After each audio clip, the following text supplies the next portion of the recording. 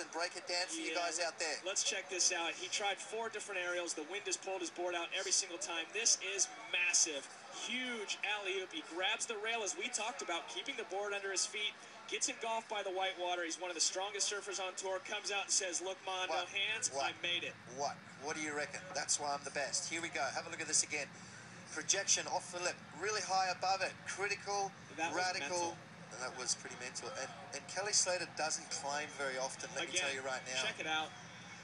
This Beautiful is it. rotation. The crowd is going nuts, Potts. Look at that grab right there. Slob grab on the front hand and rides out of it. And as I said before, Kelly Slater doesn't often climb, so you know that the degree of difficulty. Oh, look at this angle. Unbelievable work for the boys out there on the Vitamin Water Camp. Oh, my goodness. Kelly Slater, you are a super freak as he goes flying through the air.